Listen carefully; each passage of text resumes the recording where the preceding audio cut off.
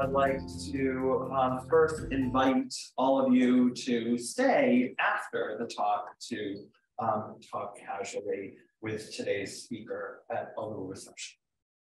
We have several exciting events coming up. On April 17th, we'll be holding our Indigenous Feminism Symposium, for which you can still register, right?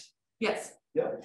On April 18th, we're co-sponsoring with the English Department a fantastic panel on Allen Ginsberg. And in the following days, we have a conference co-sponsored with philosophy on Aristotle.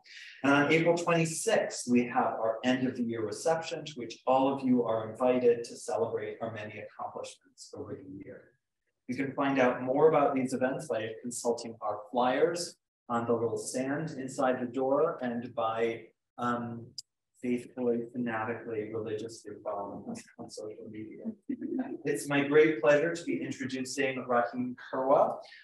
He is an assistant professor in the departments of criminology, law and justice, and sociology. He teaches courses on race, class, gender, and the law, poverty law, criminology, law and justice in American cities, race and ethnicity in American life, and social stratification. He's received his PhD in sociology from UCLA in 2018, and he's been a recipient of numerous grants and fellowships for his work, including support from the Russell Sage Foundation, the American Bar Foundation, and the Blum Initiative for Global and Regional Poverty Studies. He is author of numerous articles on race, class, poverty, and the law in prominent journals in his field. His article, co-authored with Cecilia Gurusamy, a Treasured Institute alum, I might add, is on the racial and gendered politics of homebreaking and poverty governance. This was recently published by Feminist Formations and received honorable mention for a distinguished article from the American Sociological Association Sex and Gender section. His article on opposing and policing racial integration received an award and honorable mention from the Society for the Study of Social Problems and the ASA, respectively. I should add that in addition to the work from which he's presenting today, Kurwa has been working on a brilliant Sun Village digital history exhibit, which received support from our Digital Humanities Initiative. It's an amazing project that I hope everyone can check out when they get a chance. And I personally have been learning so much from Rahim's work, even before he got a fellowship. When you were just telling me about your work, it's been eye-opening and mind-expanding. So it's been really wonderful learning about your work over the course of this year. Please join me in welcoming Rahim Kurwa to discuss how policing became property and how people are fighting back.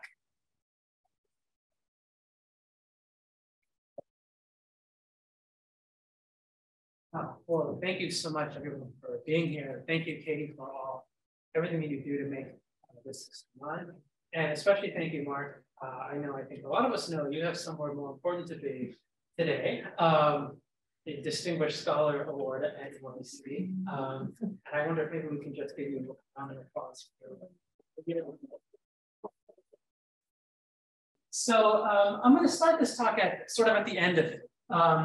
At a press conference in 2015, where one of the members of a group called the Community Action League, goes by Jesse Smith, explains the significance of their victory to the press. And he says, no longer will there be unannounced compliance checks.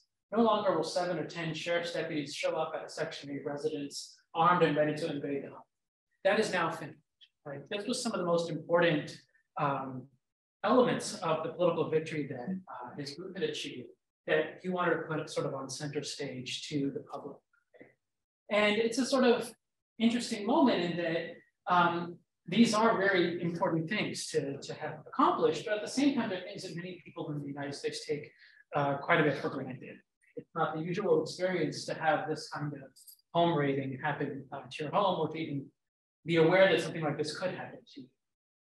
And to sort of try to explain the significance of the victory that he's describing here, I'd like to kind of walk back through a bit of history in the place where this happened, and in the broader sort of legal context of this case.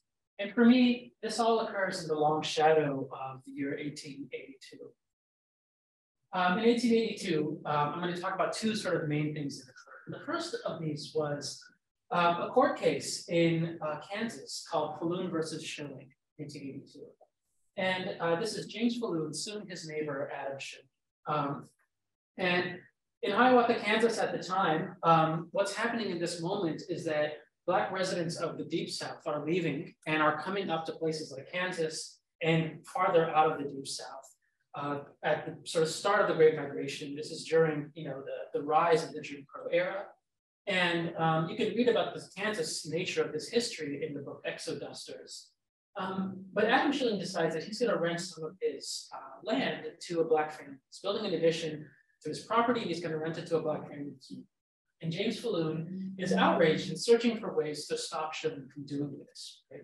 And this is sort of before many of the legal technologies of British segregation that we're familiar with in history books sort of comes to fore, and Falloon is unable to sort of interpersonally persuade Schilling. And so he goes to court and he tries to use nuisance property law to stop Schilling from doing this. And I hope none of you are familiar with nuisance property law. And if you are so unfortunate to have any idea what that is, I apologize, but nuisance property law essentially operates such that if you and I are neighbors, and I create some large amounts of pollution or noise or something else like this that crosses over into your property and disrupts your ability to enjoy your property, you could sort of call the police or ask the court to force me to stop. Okay? And this is sort of at the heart of many neighbor disputes. And normally these cases center around things like pollution, right?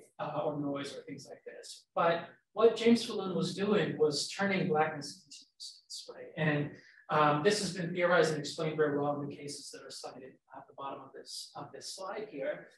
And what Falloon was asking for, and what the several dozen race nuisance cases that come during this era are trying to get, are two sets of powers: preemption and eviction, right? In Falloon's case, he wants to preempt Adam Schilling from renting to a Black family.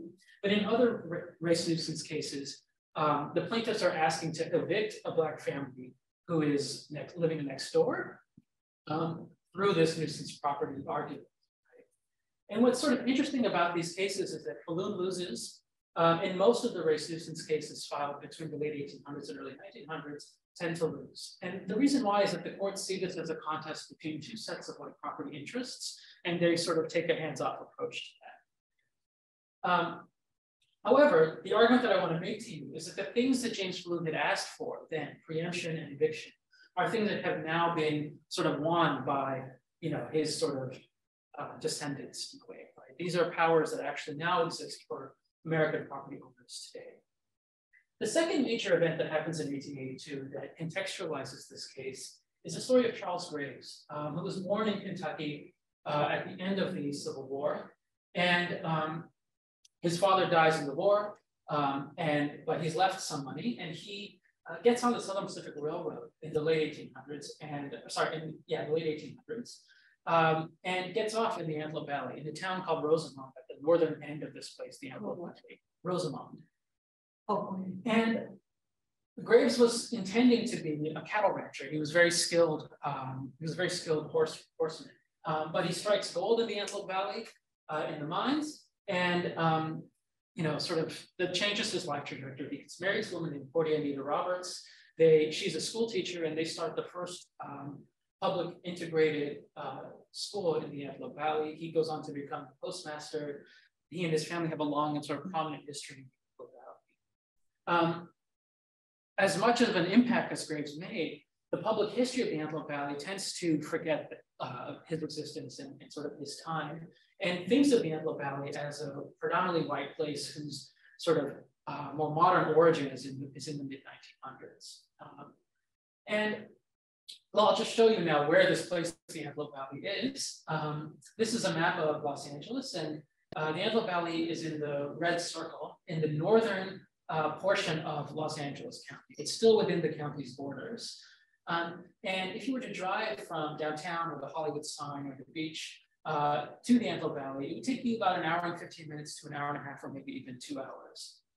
You have to cross what's called the Angeles National Forest, in order to get there. And the Antelope Valley is sort of unique in LA because it's actually at the bottom end of the Mojave Desert. So it has a desert sort of landscape.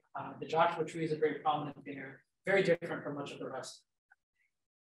This is roughly what it would have looked like in this sort of artist sketch of the Antelope Valley during Charles Graves' time. And when Graves arrived there, he was part of a broader trend of Black placemaking in this sort of periphery of Los Angeles. Right? From quite early on, Los Angeles was a place of extreme white supremacy, especially in the context of housing. Right? A very strong KKK presence in the early 1900s, and very early sort of adopter of racially restrictive covenants and other mechanisms of segregation and racial oppression. Okay?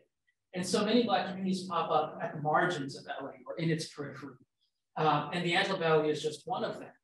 And the place that's really of central concern there is a town called Sun Village, which I'll have more to say about in a little bit. But these two stories, these 1882 stories of Charles Graves and James Falloon, sort of wind their way through American history, but intersect again in the Antelope Valley in the 2000s. And I'll try to show you how that process is. So let me now turn to this place, Sun Village.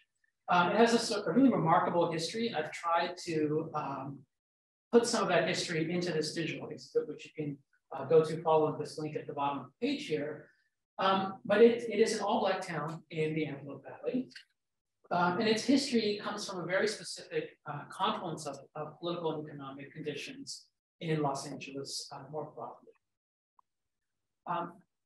Early on, the Antelope Valley was sort of scheduled or planned to be a sort of agricultural community. You can see here this pamphlet advertising the land describes it as the breadbasket for the future Los Angeles of 5 million people.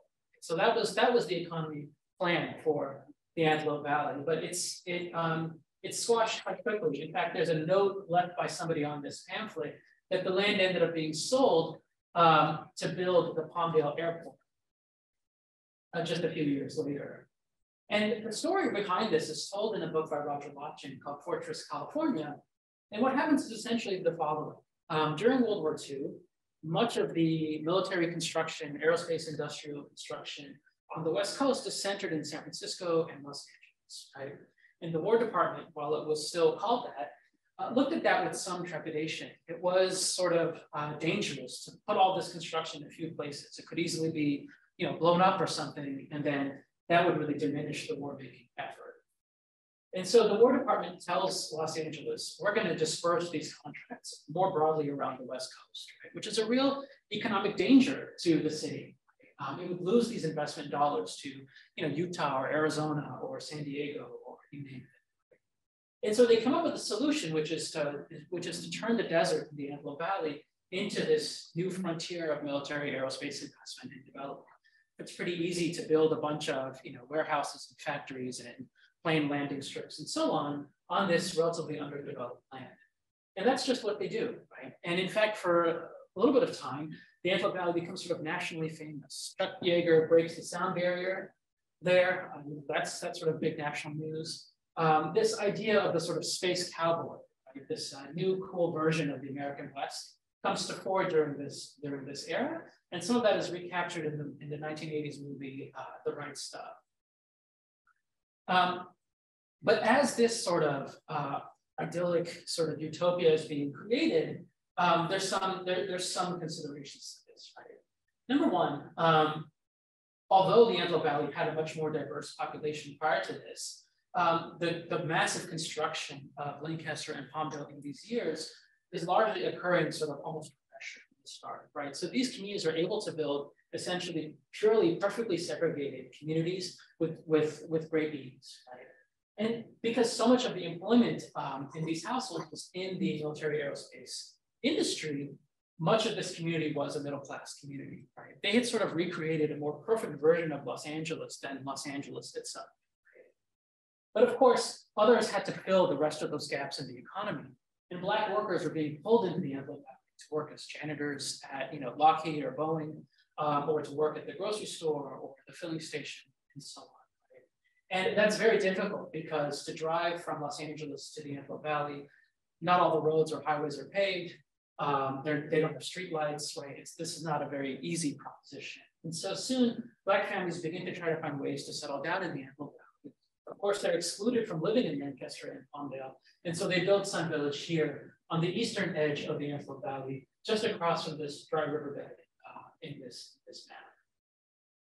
manner. And soon the construction of Sun Village becomes, part of news stories. It gets reported in the LA press and so on. And much of it sort of originates with this man, Melvin Ray Grubbs, who actually came from Chicago to the Antelope Valley and decided to sort of create the Sun Village Land Corporation as a sort of unique movement, right? He sort of argues that the Antelope Valley is never going to accept Black families on equal terms, and that they need to acquire and build their own housing in order to sort of be able to assert the lives that they want to live. And so he's really the progenitor of parceling out this land and beginning to develop. Sun Village has a number of really important community institutions, the church, the Women's Club. This is one of the main heads of that, Jesse Carroll, and the South Antelope Valley NAACP, which really, in their different ways, lead a very transformative set of efforts to build long-lasting community institutions and to challenge racial segregation, employment discrimination, and educational segregation in the Antelope Valley. And they're very successful. And I'm not going to spend a lot of time on it, but again, you could visit the sort of not quite finished, but almost there digital exhibit about that. But let me say a little bit more about the NAACP and its work in the Antelope Valley. It was founded by Patrick Patton and Lois Patton, a really remarkable couple. Patrick Patton has to move up there because he works in the aerospace industry. This is him at work during the war. And they found the NAACP chapter there, and they campaign on education, employment, and housing. Right? And eventually they become the first family to break the wall of racial segregation in the Antelope Valley, moving to Palmdale in 1962. And usually, I'm the kind of person who doesn't really put much stock into those kinds of individual moments. But I think in this case, it was like the pinprick that burst the balloon. And the entire edifice of how the Antelope Valley understood itself as a sort of middle-class white utopia was exploded by just this one instance of movement, because it presaged much, much more to come. But this is happening during the Civil Rights Movement and just shortly before the passage of the Fair Housing Act, which take away a number of tools that these communities would have used to maintain racial segregation. Right? And so what happens next is a sort of long-term evolution towards policing as a new mechanism of reasserting those racial. For those, some of you might be familiar with some of the work on this, particularly Daniel Martinez-Losang's really wonderful book, Racial Propositions, and Gene Slater's new work as well in California. But these books really tell the story of the California Real Estate Association, which in these years launches a campaign around the forgotten man in the civil rights era, that being the property owner or white property owner. And they try to pass a property owner's bill of rights during this era. And they organize their arguments around this basic idea. In our judgment, owning and disposing of property in a free society is a human right. Disposing of property, by that they mean being allowed to racially discriminate in who you sell or rent your property to. And they use the word human right in a very specific term, right? This is during the Civil Rights Movement, and they're trying to put property rights on a platform above civil rights as human rights. They're joined by the soon-to-be governor of the state of California, Ronald Reagan, who says, there's no such thing as property rights in the connection used by some. They're only human rights. And some of those human rights are the rights involving, again, putting property rights above civil rights in this discourse. Right? And soon Reagan becomes president and sets in motion a series of policies that begin to actually make this a bit of a reality. And so you begin to see this play out first in federal law and then in local law. At the federal level, at the end of Reagan's second term, he passes the Anti-Drug Abuse Act of 1988, which contains in it a provision that allows local public housing authorities, like the Chicago Housing Authority, to evict their tenants if their tenants are convicted of drug or criminal offenses. Okay? And this sort of is like the foot in the door for a set of policies that will dramatically expand these things and have come to be called the one-strike eviction rules in public housing. In 1996, Reagan's successor, Bill Clinton, passes the Housing Opportunity Extension Act, which actually diminishes housing opportunities for many people. But this act dramatically expands the one-strike eviction rules, right? Instead of simply being allowed to evict tenants, the rules now say that local housing authorities are mandated to evict their tenants. Instead of saying that the tenants must have been convicted of some kind of offense, it says, even if they're suspected or accused of an offense. And instead of it being the tenants, right, or the leaseholders themselves, it's now anybody who's even associated with each home, right? So you could have a grandma in public housing whose caretaker who comes, once a month to, check on how she's doing. If the caretaker is caught down the street with a little bit of marijuana on them, grandma can be evicted. And this happens all around the country. It's challenged in the courts through the Rucker versus HUD case in 2002, and the Supreme Court blesses the eviction of these grandmas, right, all around the country. In citing this bill, Bill Clinton issues a prayer where he says, if you break the law, you no longer have a home in public housing, right? One strike and you're out. That should be the law everywhere in America, right? And his prayers sort of come true in the form of local law that actually fulfills the requests, the goals of James Falloon in his race nuisance case back in 1882. The crime-free housing ordinances that are passed in cities all around the country do the work of preemption that Falloon had once asked for. They allow or mandate, depending on what city you're in, that landlords either can or must deny rental leases to applicants who have a mark on their criminal background check. And of course, given the racially disproportionate nature of the criminal legal system in this country, that burden falls disproportionately on Black renters. That's the preemption part of Falloon's claim.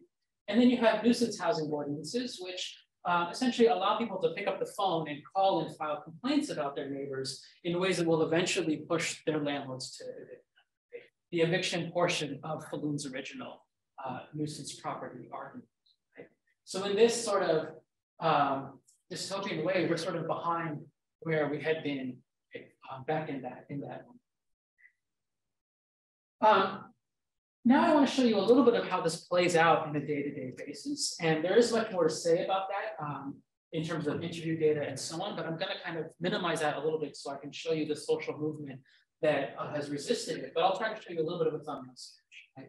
And that begins in the sort of more recent history of the Antelope Valley as its economy goes into free fall at the end of the 1980s and the early 90s. Right? The Cold War had basically ended, and the aerospace investment that was propping up this region was drying up relatively quickly.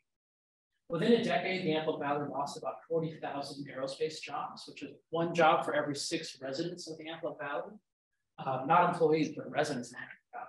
This is an economic catastrophe that really they cannot return from. Right? They try to get on the sort of bandwagon of the boom of prison construction in California at this time, which is of course so well documented in Ruth Gilmore's Golden Gulag. But even through building a local prison, they're only able to replace a few thousand of these jobs. Right? There's nothing they can find that will make up for this, okay? Except for the following.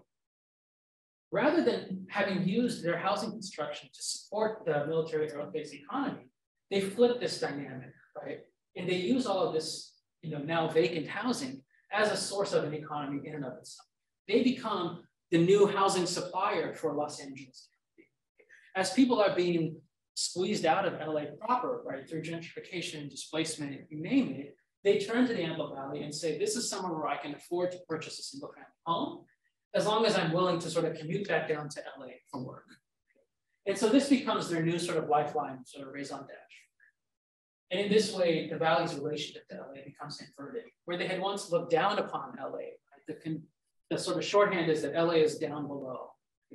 Now they're really dependent on LA in a very clear sense. And at the same time, in the Antelope Valley and in Los Angeles and in California more broadly, these places are going through a significant demographic change, right? Just based on how people report their identities in the US Census, the population identifying as white alone in the US Census in Lancaster, one of the key cities there, drops from about 85 down to just above 25% in about 40 years. At the same time, the Black population grows dramatically in the Antelope Valley, and the population of people identifying as Latino or Hispanic in the census rises significantly as well. And this is not just a race and ethnicity story, it's also an economy or class story. On the right here, you'll see a map of where Section 8 housing choice vouchers are located in Los Angeles. The Section 8 voucher is sort of the contemporary replacement for much of the American public housing that was destroyed in the late 80s and 90s and 2000s. And the voucher program essentially works like a coupon. You get this coupon and you can go find a landlord who's willing to rent to you, and that landlord will receive a fair market rental reimbursement from the federal government. So landlords in the Antelope Valley, seeing their economy sort of collapse around them, find the voucher to be a very attractive option. And what happens is you end up with two clusters of voucher usage, one in South Central, the weakest housing market in LA at the time, and the other being in the Antelope Valley, the most peripheral area of LA County. And the Valley's response to all of this change was to turn to policing as its mechanism of preventing these changes. Right? And it sort of coalesces in the mind's eye, right? All of this change around the figure of the Section 8 housing choice voucher tenants. I don't think I'm going to have time to play these videos. You can just find them on YouTube. There's no, they're not hiding the ball here, but the city council in their meetings is very clear. The mayor says it's time to go to war against the Section 8 renting community. He says, make no mistake, the city wants to limit the number of Section 8 units that are placed in this community. In these conversations, in these city council meetings, he says, so now we know, he's confirming to the city manager, now we know the goal of the city is to get rid of half of the Section 8 population. Right? And finally, at the end of these conversations, they settle on this goal, right, to make it easy to file nuisance lawsuits with the assistance of the city against Section 8 housing. Right? And you can see here the parallels to James Falloon's attempt to use the nuisance lawsuits to rid himself, right, to rid his neighborhood of potential Black renters. And so this is sort of what unfolds. The cities of Lancaster and Palmdale pay investigators to target Section 8 voucher renters. These are them receiving an award for their eviction work. They pass a crime-free housing ordinance. They're one of many cities in the state of California that pass these crime-free housing ordinances. And the majority of those that passed these ordinances did so in the aftermath of Black movement to those regions. Right? They pass a nuisance ordinance, which aims are not very well hidden, right? You see this community taking down the home of this sort of darkened figure here in the center of this home. The nuisance ordinance explains how to make the phone calls and get your neighbors evicted, and is essentially distributed around these communities to sort of give you instructions, right?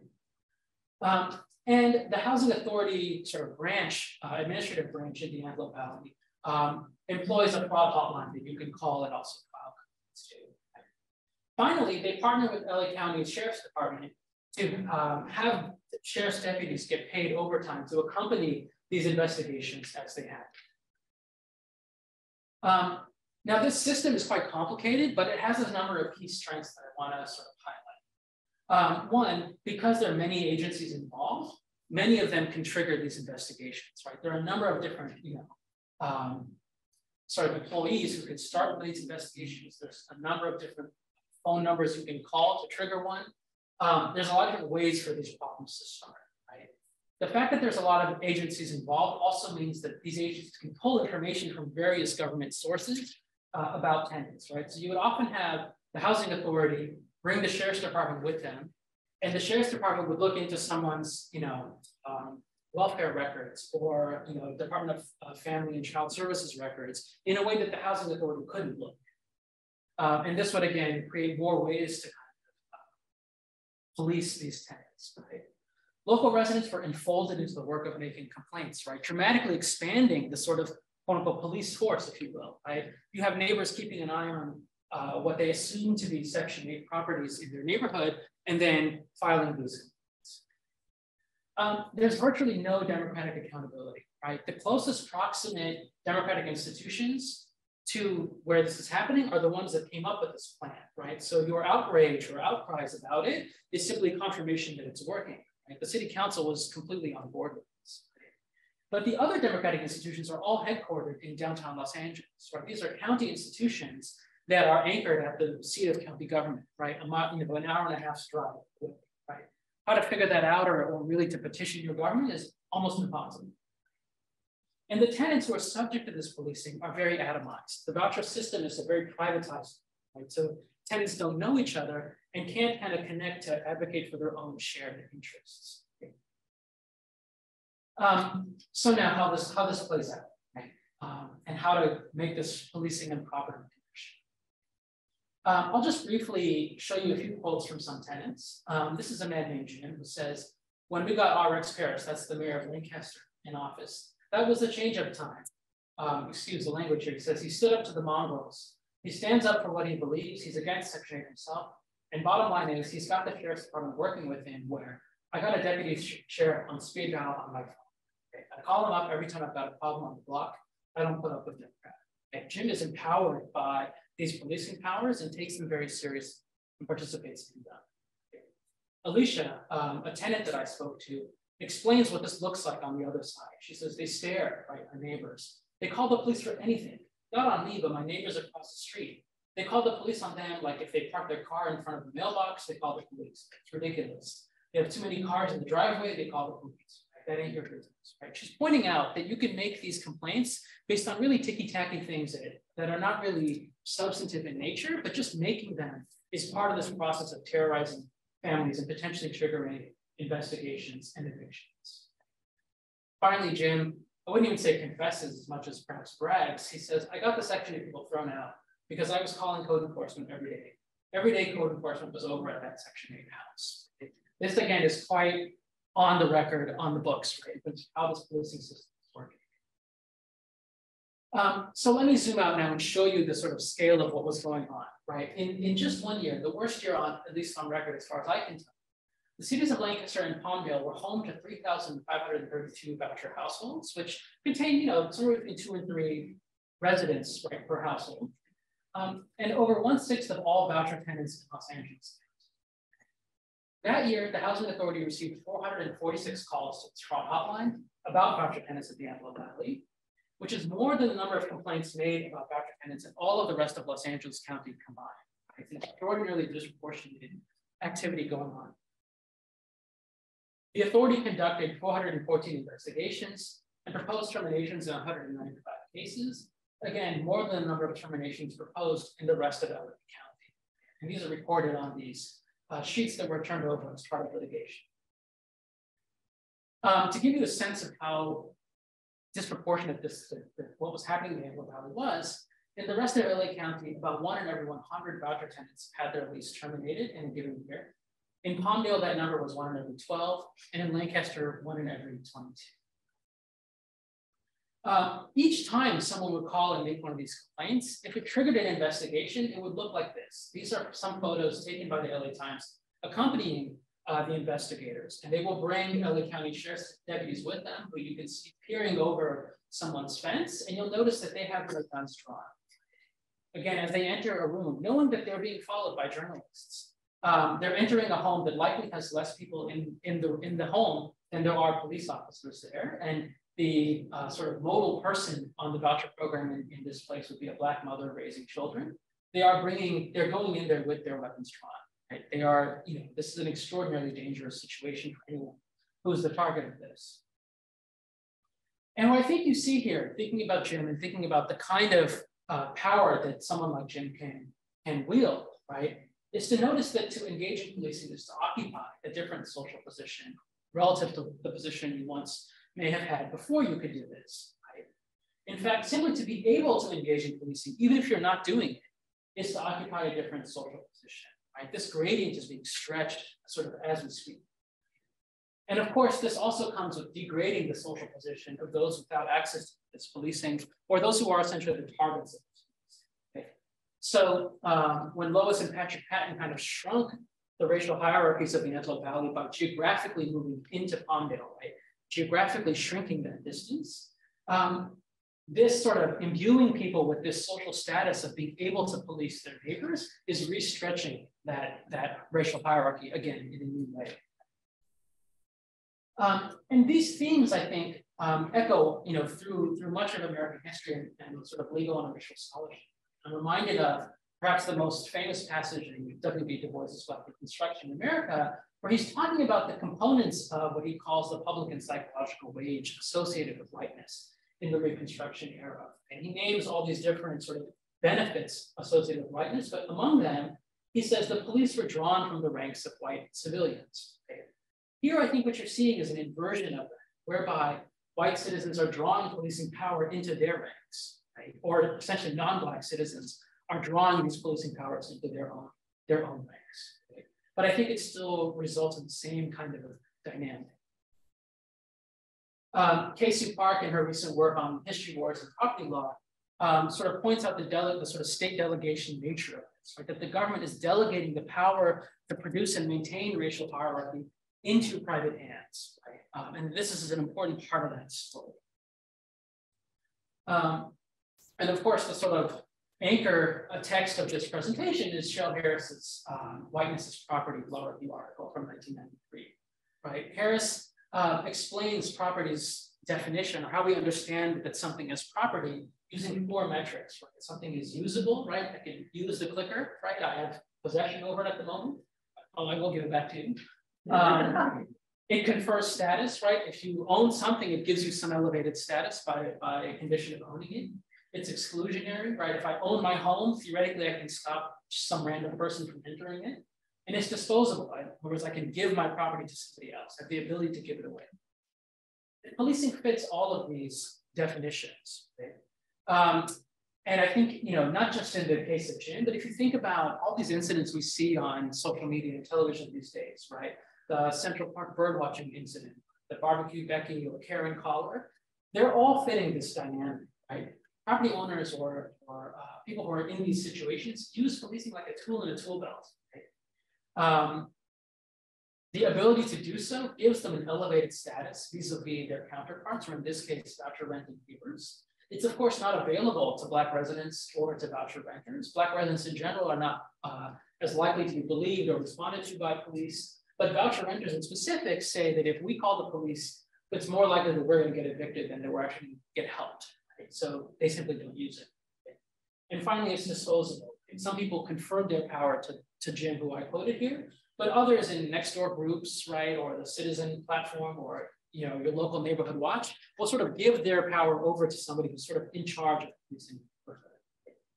And so in all these ways, policing kind of fits this property definition. And I think that goes some way to explaining the rise in the popularity of Citizen, Ring, Nextdoor, whatever next dystopian app comes out, right? Whereby people who ostensibly have anti-racist political commitments, nevertheless, are on Nextdoor as much as someone half their age might be on TikTok. So finally, how are people fighting back? Which is probably the most important part of this story. Right? So I'll return to Jesse Smith, who was a pastor at a church in the Antelope Valley. He says, members kept coming up to me talking about how their homes were being invaded by the LA County Sheriff's Department. And there were literally, it was maybe 7 or 8 officers showing up at their house because they were on Section 8. With their guns drawn, knocking on doors, going into their homes, supposedly looking for drugs and looking for ex-offenders, right? The 2 things that would trigger the one-strike eviction rules. Literally, they were stopping their children, asking them, we know your parents are on Section 8, you better tell us what gang division you belong to, and stuff like that. Smith kind of gets connected to another community group called the Community Action League, which had been working on other issues of police brutality, disproportionate treatment, searches and stops in the Antelope Valley, and other policing issues, but they find a lot of common ground. And as Emmett Morrell, another member of TCAL, describes, TCAL saw themselves as one of the groups that was determined to show that we could compete against these forces that pretty much dominated the culture, but also give people hope for the type of justice we felt had to take place. He says, if we were going to alter and change that culture, we had to have a vehicle that we could all rally. And poor people needed a good place to stay, right? The housing question became that sort of rally. When it came to the police harassment, the unjust arrests, the 2 became merged as an equally dangerous issue. Section 8 itself became the foil that was going to determine where we were going to go and how we were going to get there. Now, earlier I showed you half of this slide that talked about the strengths of this policing system Now I'll say a little bit about the weaknesses of that system, right? Because so many agencies were involved, they kind of relied on each other. They were stronger working together than any of them were apart. And that meant that if one of these agencies was not particularly committed to the project, they could be sort of a weak link. More agencies being involved meant that each of them had more bureaucratic rules to follow or potentially violate and be challenged on. And that tenants had more opportunities to intervene, right? It's not just that you're going to hit a brick wall going to the city council, but you could try the housing authority, you could try the county government, you could try the sheriff's department, et cetera, et cetera. And of course, tenants have more ways then to assert their rights. And so the goal becomes to kind of dismantle this web of policing in the Antelope Valley. And the strategy is sort of fourfold, right? First, it's about gathering evidence, then putting local pressure on the community, recruiting legal support that can kind of match the sort of legal framework that's going on the policing side, and then finally dismantling that policing. So the evidence gathering really sort of gathers steam, I suppose, when they're able to organize a town hall in the Antelope Valley. Prior to this town hall, it was very hard to kind of spread the word or kind of gather complaints about what was happening. And the local newspapers were basically not taking these tenants seriously. So as one of the lead lawyers in this case explained, Gary Blickman says, it wasn't easy to get individuals to come forward because, well, they were terrorized, which was the whole point of the policy, right? So having the town hall and having people come forward is a dramatic step in kind of overcoming this atomization and terrorizing things. Farrell Mitchell was really one of the most important figures in this story, describes the town hall as saying, well, over 300 people showed up. From there, we told the newspapers, see, it's not just us, it's not just our imagination. You have over 300 people complaining. And from there, the newspaper started taking it seriously. When I asked Farrell how many people were affected by this policy, he said it had to be in the thousands. We were getting calls in our office every day 3 and 4. People who were even scared had moved out of town were still reaching out to us. After the town hall, they were able to get public attention and put public pressure on these things. They made the front page of the newspaper. The mayor's policies were being openly described as racist, right? And they were able to hold press conferences at the housing authority that would get public attention and would then unearth more complaints from people who had had these practices happen. The next most important thing is to recruit legal support. So TCAL, being a small non-legal organization, recruits neighborhood legal services and UCLA's fact investigation clinic to kind of do the evidence gathering work that kind of puts together litigation, right? Those two groups are not don't have the capacity to launch federal civil rights litigation. So they work with an LA group called Public Counsel that does have the kind of staffing ability to put together this litigation. And Public Counsel files litigation on their behalf. And soon after they do, the Department of Justice's Civil Rights Division joins in as well. And this is the DOJ's first ever sort of policing fair housing case. And finally, TCAL helps to organize some plaintiffs who will serve as the sort of lead plaintiffs or face of the program, right? The people who are making the headline. As Gary Blasey describes it, our focus was to sort of defang this whole operation, right? And the fang was the sheriff. It's the guy with the gun that makes all this other stuff. And that meant we had to set up an information barrier between the housing authority and Lancaster, Omno, and the sheriff, right? So it's on one hand defanging the sheriff, but it's also breaking apart this web by creating these barriers between these agencies. The lead plaintiff in the case is Michelle Ross, who makes a public video and becomes a sort of face of news coverage in Los Angeles at this time. And the litigation is called the Community Action League versus the City of Lancaster, City of Palmdale, Los Angeles County. And as I mentioned, the heart of the claim is a really interesting, that police practices can violate the Fair Housing Act, which is a relatively new claim that hadn't really been part of the fair housing agenda in the decades beforehand, right? It opens up this sort of avenue of challenging policing using fair housing law that I think can be very rich and holds a lot of potential. As soon as they file this litigation, they begin winning element after element of the case, right? Here you see Catherine Lamont from Public Counsel announcing some of these victories, and they sort of went as follows. The LA County Board of Supervisors withdrew the funding for the sheriff's involvement, right? So now there's nobody getting, they'll pay, there's no salary coming in. They'll pay for these sheriffs to accompany all of these investigations. associations. The Housing Authority of LA County ceases making tenant information available to the cities of Lancaster and Palmdale, which had probably been illegal to have done in the first place. But of course, it's only illegal if it's enforced, right? Yeah. And the cities of Lancaster and Palmdale eventually settled, ending their enforcement programs. And a number of other pieces come through in this settlement, which is still ongoing and being monitored by the DOJ today. But these victories also come with a number of limits that I think are worth mentioning as well. This litigation did end the targeted inspections program, but it left crime-free and nuisance ordinances in place, right, which can also lead to evictions and have done so in other places around the country.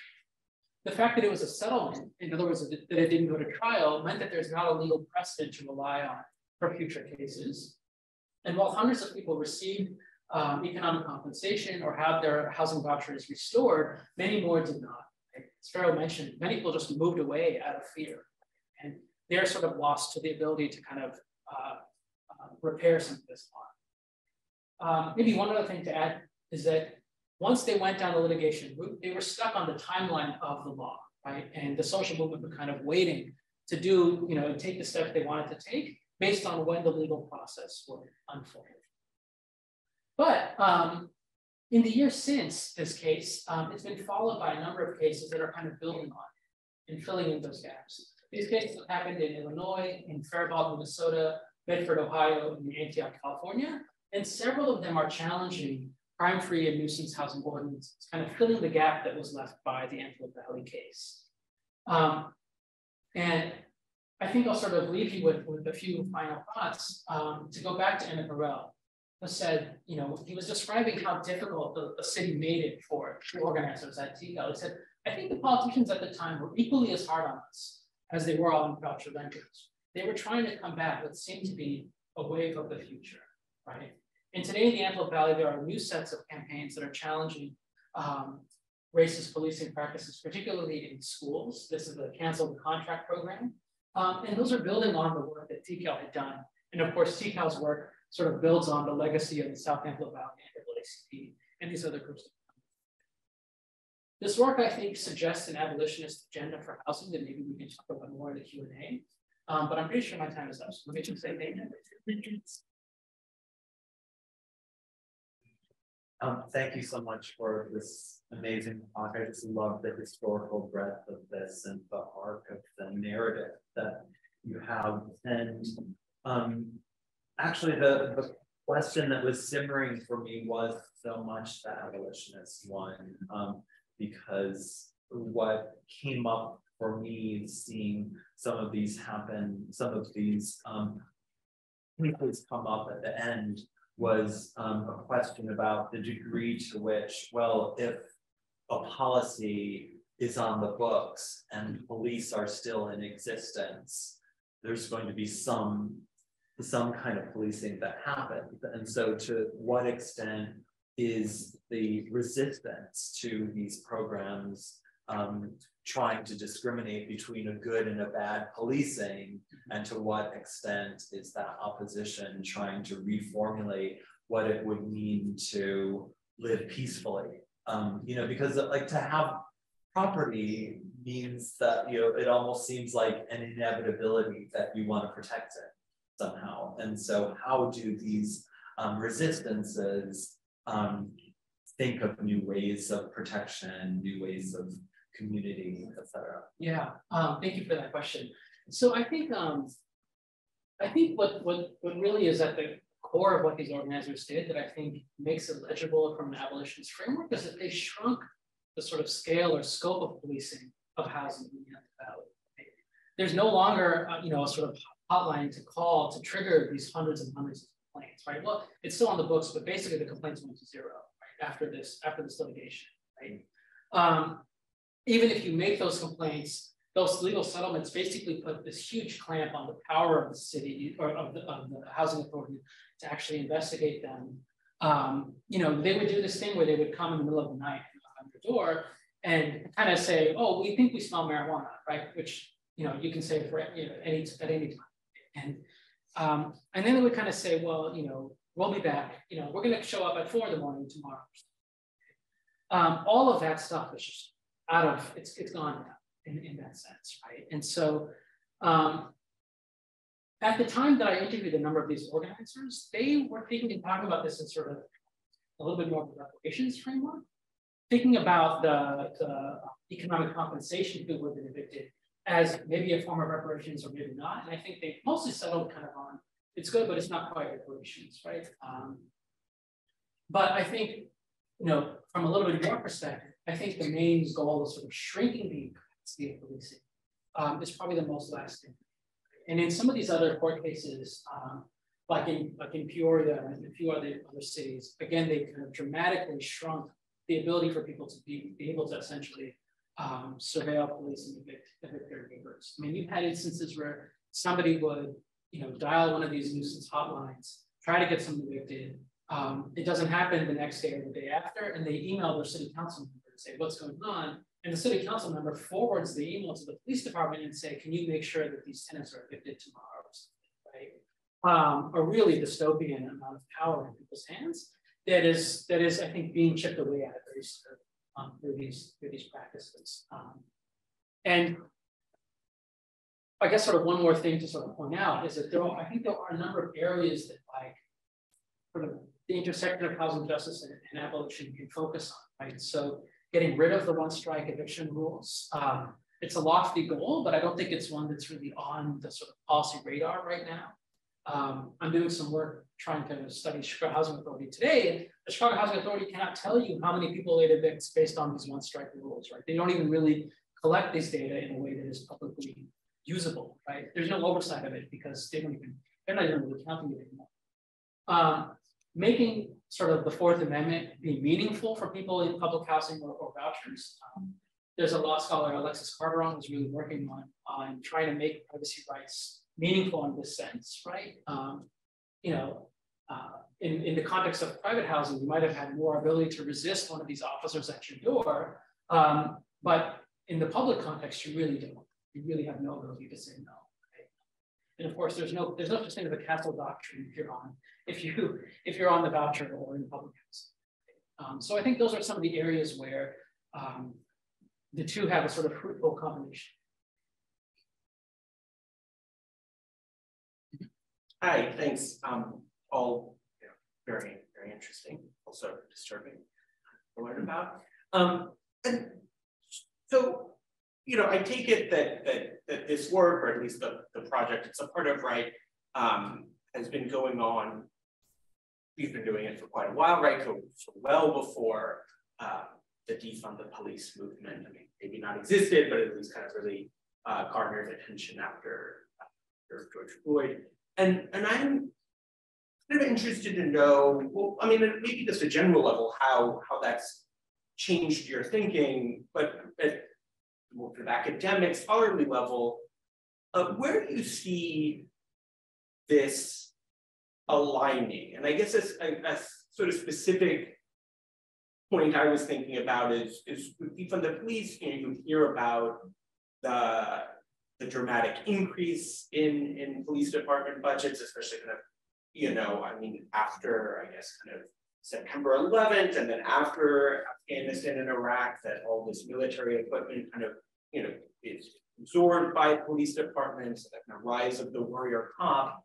But of course, your narrative, I'm not sure it relies on that kind of idea of policing or budgets, or at least a kind of, you know, militarized police force. And of course, it just starts further back, right, with, you know, Clinton welfare reform and even back with Reagan. So, yeah, I mean, where do you see it aligning, or do you think you're telling a kind of parallel narrative, or how would it intersect? Yeah, I think there are some moments of intersection. In the early 1990s, the cities of the Antelope Valley came up with this thing called Operation Desert Storm for themselves, which was to basically bulldoze vacant properties and kind of crack down on poor families of the Antelope Valley. They had just taken the sort of war mentality that had fallen out, you know, underneath their feet, right, and it was publicized in, you know, the first Gulf War, and sort of taken that logic to kind of attack their own communities. But I think more broadly, this is a story of two things happening in parallel, right? As much as these departments have benefited from, you know, nonstop increases in funding and so on, I think what's really dangerous about this story is that this policing power is being put into the hands of individuals who have strong individual and collective incentives to use it. I think that's what makes, for example, the city of Chicago has a program where you can essentially get a Ring camera for free, as long as you kind of consent to the CPD being able to access the footage if they would like. Or, police departments partner with Nextdoor and Ring cameras and the Citizen app to really create this sort of melding or confluence between private actions, right, and the sort of private surveillance of one's own property or home, and this sort of government access to these powers. And that, I think, is what kind of is a little bit unique about this case, is that it highlights the role that individuals play in this practice and the sort of collective outcome of that. I don't know if that answers your question. But... Yeah, no, for sure. I guess as a follow-up, I mean, maybe this is not switching from now this scholar, maybe activist, and yeah, also your the last kind of hint of the abolitionist. I guess maybe a way to say it is like, also if sort of hypothetical defund police activist comes to you, do you think that your work, also has like yes, but do this too, or don't forget about this, that is maybe not as much a part of the public attention, the activist attention right now? Or...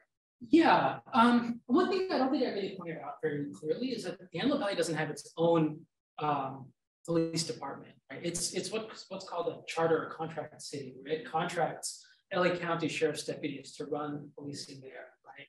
And so it creates this democratic sort of departure whereby people are being policed by officers who have absolutely zero accountability to them, and of course, where the decisions are being made, 75 miles away from them. Right? So yes, to defund and to kind of dealing with this sort of undemocratic nature of this policing system, and so that, I guess that's one example.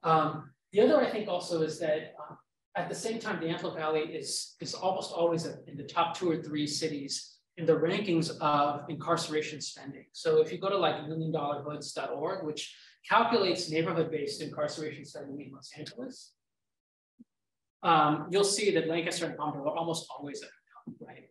It's not so much about the funding of the police that's occurring, it's about how intensively those police jail and imprison people and how much of public resources are being taken up by that activity. Thanks. We're still trying to figure out the glitches. I don't know what that is. All I do is just take pictures and send them.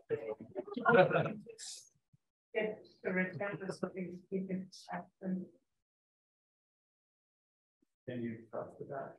No obligation stand by. It's undramatic. What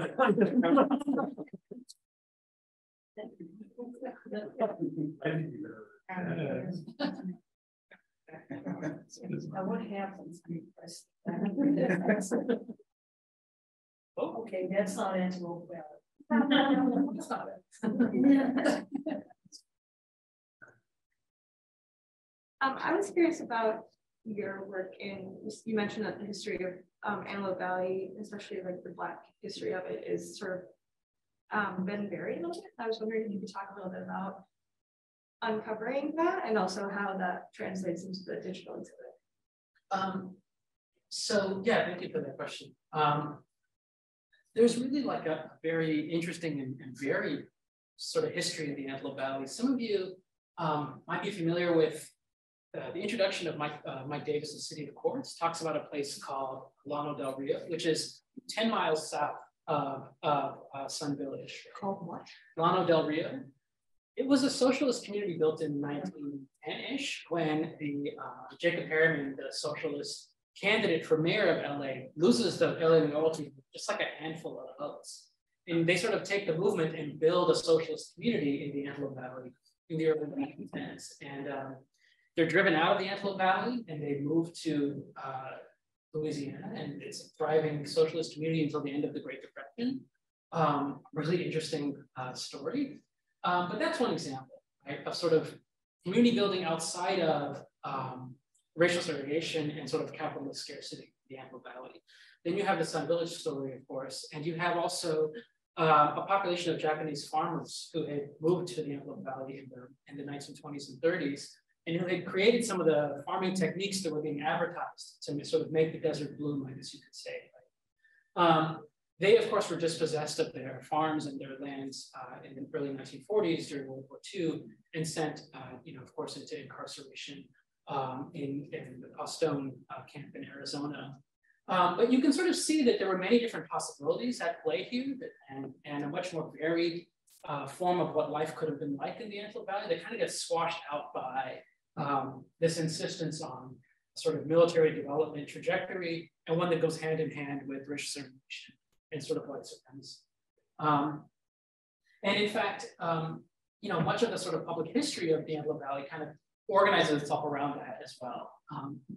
And what's interesting about it is that the reality is sort of sitting in plain sight, right? Sun Village is, of course, still there. The main community institutions that were built, the churches are still standing.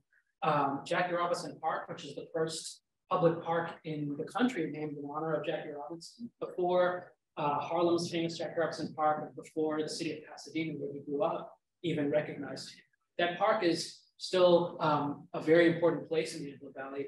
It was a hub for COVID relief distribution, surveys, and other kinds of community building work.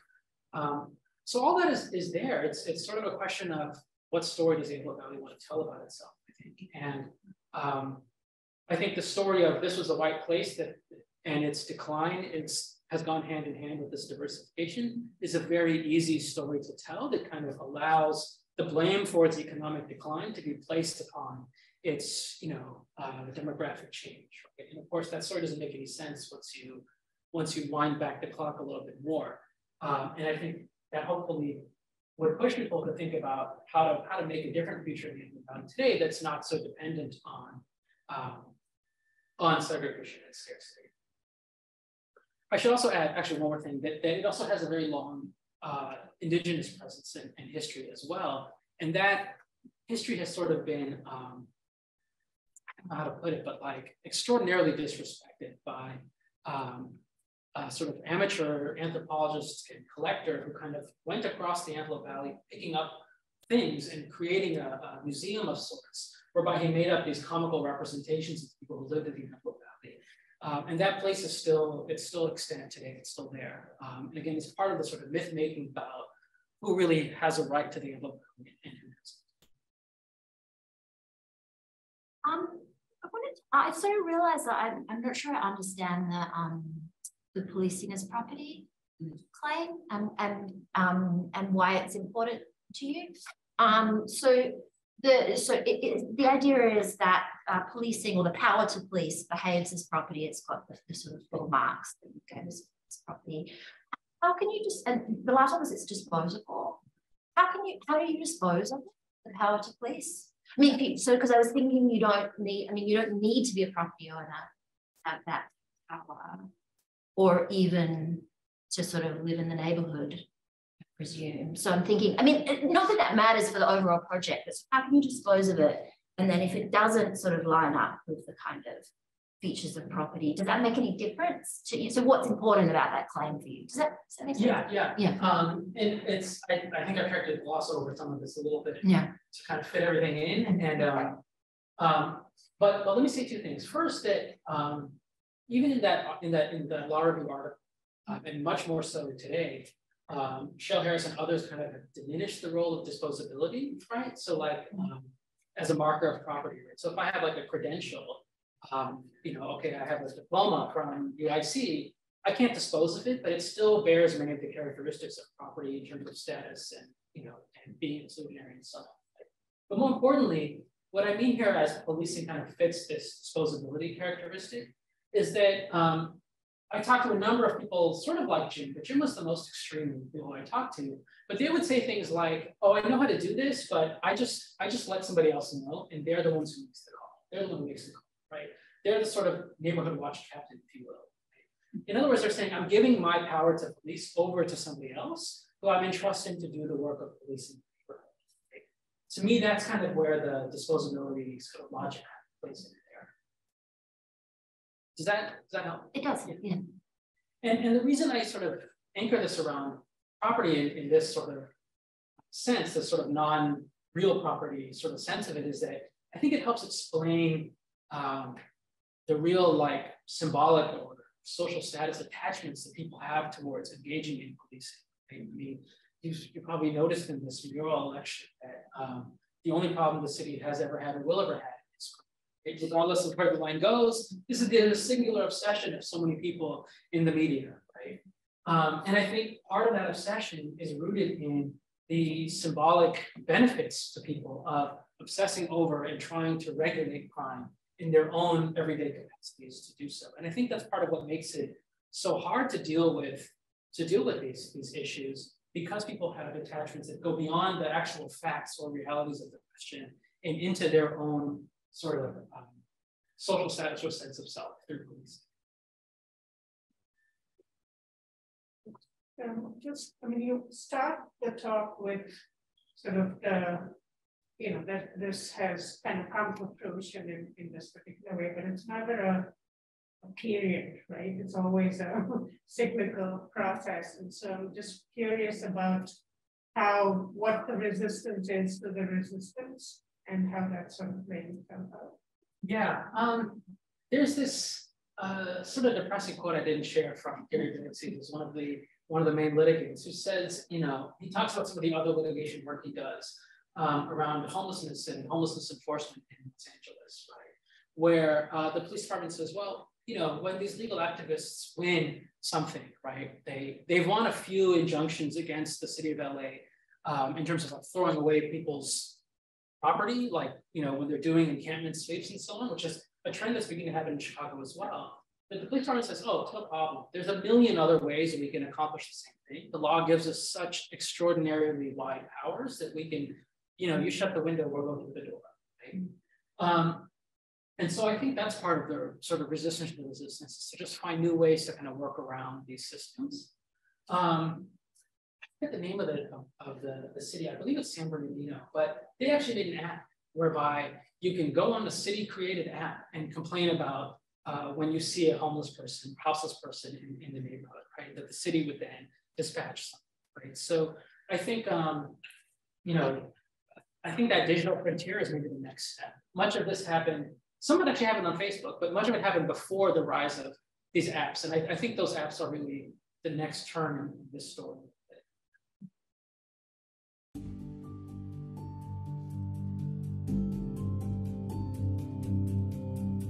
Thank you so much for